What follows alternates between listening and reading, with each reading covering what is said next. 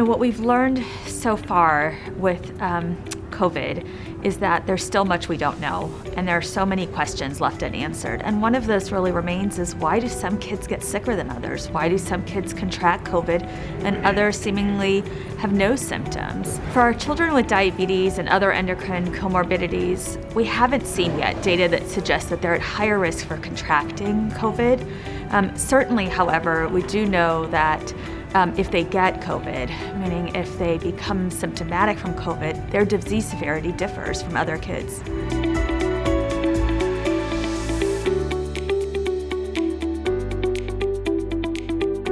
So the initial data that came out about COVID really focused on adults in type 2 diabetes and talked about the increased risk of comorbidities and even death in patients that contracted COVID that had diabetes.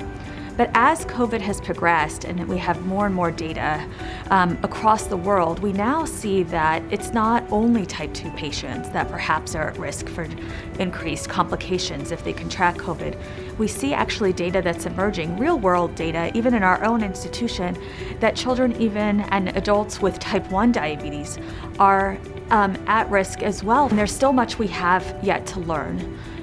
Who of the patients that have type 1 diabetes have increased risk, and what are those risks? But what the data initially shows us is that they tend to have increased severity of disease, increased and longer hospitalizations, and increased comorbidities and maybe even sequelae of disease.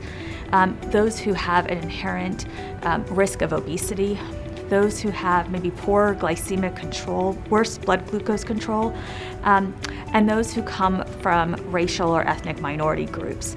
So I think the data is convincing enough to suggest that, in fact, the disease risk, should those patients get COVID, may actually be worse.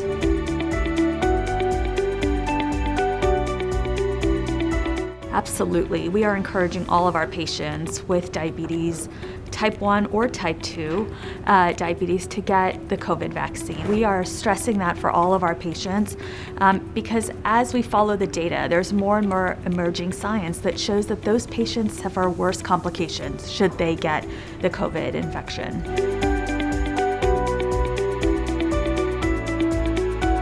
So at this time, we have 2 wonderful vaccines available. The Pfizer vaccine for those who are over the age of 16 and Moderna for over the age of 18. And we are actively, as an institution, contacting patients who are eligible via phone or through their MyChart patient portals and encouraging them to come and get their vaccine.